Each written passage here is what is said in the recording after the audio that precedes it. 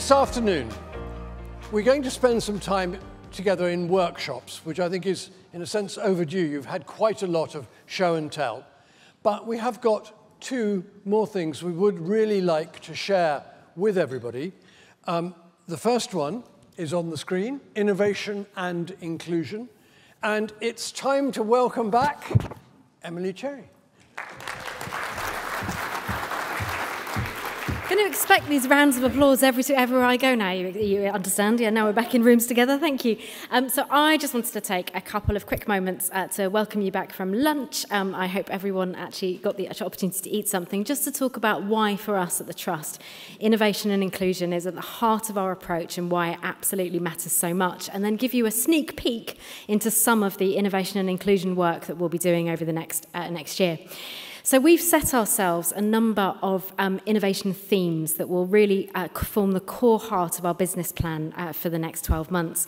So you've already heard this morning us talk about inclusion, this wonderful opportunity and exciting announcement we'll make shortly about top-up funding for SEND placings.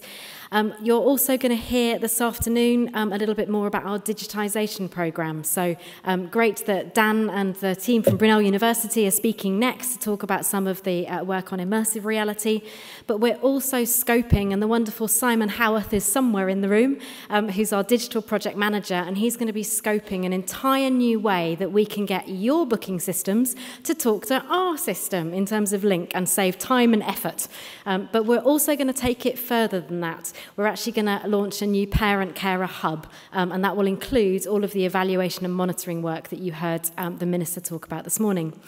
We're also launching a new evidence and impact framework. We're designing, developing and working with the Department for Transport's team. You've heard me talk this morning about the importance of being a data-driven organisation, and we're baking that into our work.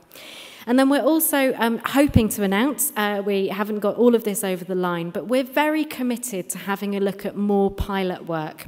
We want to look at community delivery of bikeability, so where you can train teachers, TAs, community leaders, like we're doing in our widening participation projects already, to deliver bikeability alongside instructors. And we also, I don't know how many people have heard us say this before, but we need to rebrand Level 3. So we're going to do a rebrand of Level 3 to be able to make this a really exciting and innovative secondary school focused programme that's attractive to teens. And then also the team are doing a lot of work on micromobility as well. So we're working on e-cycle training and more work on e-scooters as well. We've already set out, and you've heard this morning, so I'm not going to dwell too much, but I can't tell you how excited I am to have the widening participation projects launched, the 44 projects that are across England, and we've got TRL doing the evaluation on those. You'll have also heard through repeated comms, we've got the ADI project, so driver education, which is shortly coming to a close. The evaluation by Ipsos Mori will come out, and then the department will look at what next for that programme of opportunity to train the next generation of drivers as cyclists via approved driving instructors. And then we have a lot of thoughts around e-cycle training. Some of them have come directly from you in the industry who are already doing that. But we think there's absolutely a programme for adults around e-cycles that involves different levels of training and support for adults to take on e-cycles. We know this is the future, so we need to make sure that the Trust and our training providers is at the forefront of being able to deliver a new programme for that. And then the wonderful Simon, as I've mentioned, scoping this way that we can get our systems to talk better to your systems and then develop what we think is a really exciting opportunity through digital means to develop a much more effective way to extend the Bikeability brand. I think you may have heard me say before in various different webinars, this badge, or the badges that we give out, should be a bit like the Blue Peter badge. It should unlock a whole series of opportunities for parents, carers, children and families to extend their cycling experience and journey. So we can do some more targeted resources work, we can do some opportunities with partners to be able to do that. So we've got a huge, exciting digitisation agenda that will run across the next 12 months. So I am hugely excited about what we can be delivering through innovation, and it's why we've really baked into our next 12 months the inclusion and innovation as the two core features of our work. And we'll obviously take lots of questions about it later on. If you haven't submitted your question to Ask the Trust, now's the time. We're going to be looking at those fairly shortly, so I'm making a final plea to get your question in so that you can hear more about our work.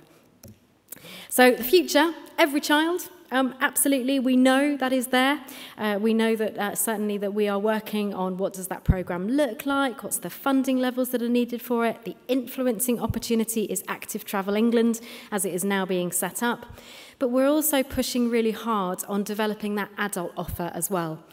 We have an adult offer. We have one set of cycle instructors who are registered with us at the Trust, and there is no reason why an adult offer could not come through Bikeability.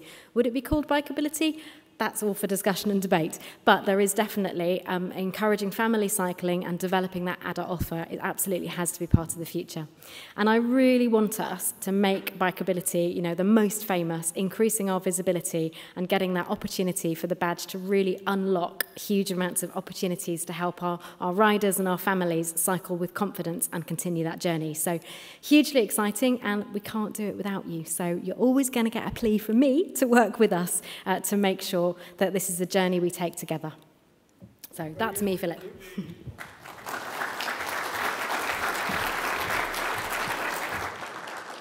Special plea from me, which I haven't shared with Emily yet. E-cycles, the future is electric. It is quite extraordinary that in this country there are only sold each year 150,000 electric bicycles. In Germany, in 2021, they were very disappointed because of supply problems, only to be able to sell 2.1 million. That is where we are going. It is really a phenomenal opportunity. Bicycle Association has been pushing the Department for Transport very hard on something which has worked in every European country, which is a direct subsidy for the purchase of an electric bike, which start at about £1,500. I think the department would quite like to do it. The Treasury think it's actually a middle-class benefit, which is there's no evidence for at all. So I'm really excited about the idea that electric is going to be part of the Bikeability programme in future.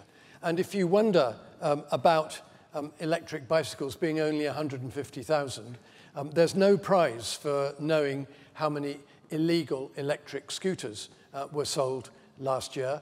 492,000. 492,000. That means there are now about 1 million illegal electric scooters on the road. I don't know what the government's going to do about it, but then neither do they.